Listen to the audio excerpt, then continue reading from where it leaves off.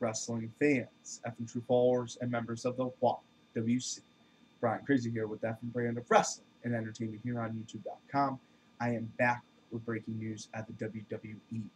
Kharma, the former Awesome Kong, has released a video hyping a possible return at WrestleMania 28.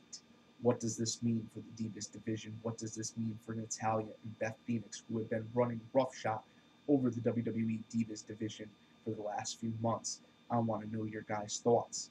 This is huge. I didn't anticipate Kharma to be back this soon.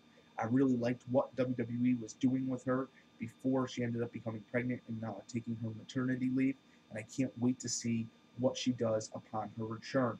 Thanks for checking out this video for the effing brand of wrestling and entertainment here on YouTube.com. My name is Brian Crazy. Please comment below, and I'll catch you later.